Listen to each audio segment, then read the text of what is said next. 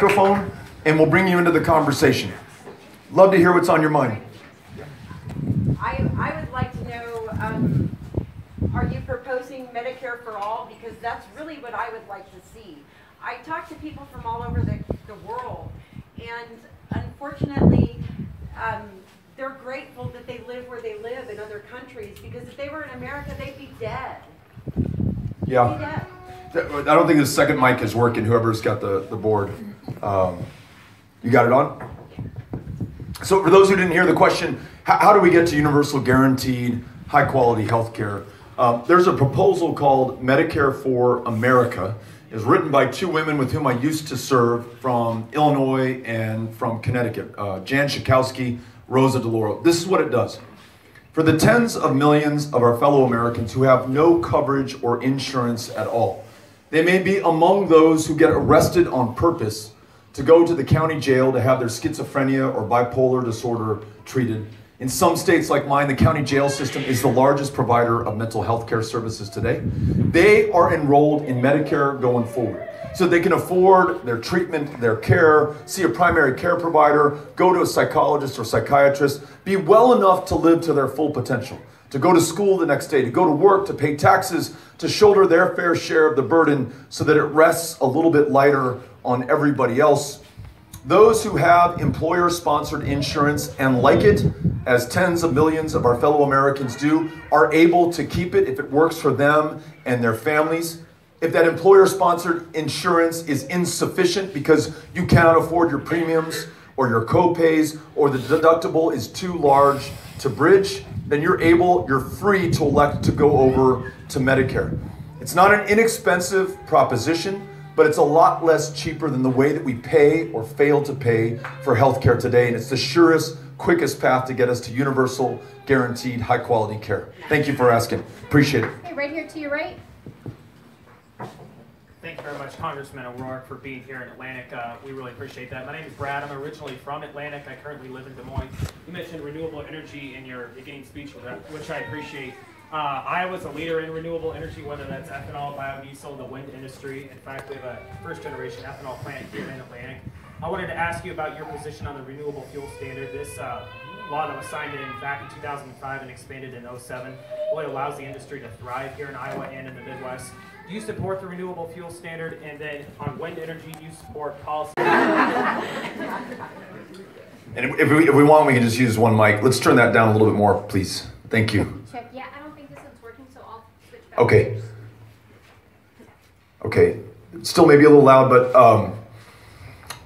the answers to your two questions are yes and yes. I support the renewable fuel standard. It's been a great lesson in how we can begin to reduce our dependence on fossil fuels in this country. I believe we've taken about 10% of the gasoline off of the market by what we are growing here. We're also freeing farmers from a dependence on commodity markets over which they have no control, adding value to our communities, and going to one of these ethanol facilities in West Burlington, Iowa. I saw young people who had decided to stay or move back to their communities for high-paying, high-skill, high-value jobs that are doing something not just for the economy, but for the planet and for the generations that follow. You asked about wind energy. Yes, I support the production tax credit that ensures that we have the investment and capital necessary to continue to allow Iowa to be a leader in wind. I believe you generate more wind as a share of your total energy portfolio than any other state.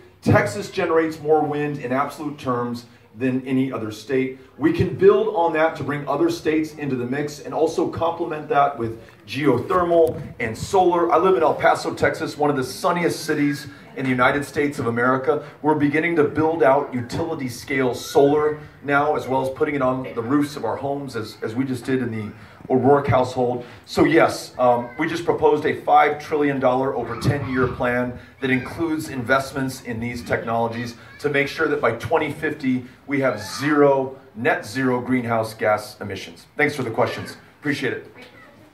Yeah.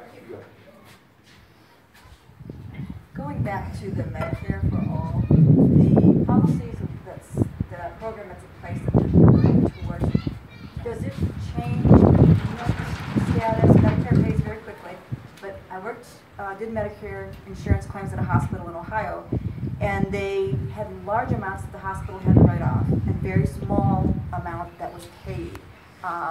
Physicians don't want to take Medicare patients, not because it's a small payment, but because they're getting a very small amount. So I'm concerned that that's really going to harm our healthcare system. I agree, we need change, insurance for all. I totally agree with that.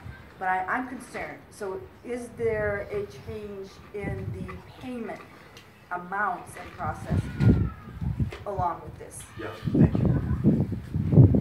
Thanks for the question. When we were in Shenandoah earlier today, an EMS technician asked me a similar question, said, we're not able to make it on reimbursements for Medicaid and Medicare anymore. So if part of your program, he warned me, is to reduce reimbursements to make this affordable, it's just not going to work. You're going to price me out of a job, you're going to price physician assistants, you're going to price doctors out of being able to provide care. And I agree with him, and I agree with what you were saying. And I think that Iowa is actually a lesson in this. As Iowa has privatized Medicaid and reimbursement rates have come down, it's made it much harder for people to provide care and get reimbursed for it, and then subsequently for people to receive care.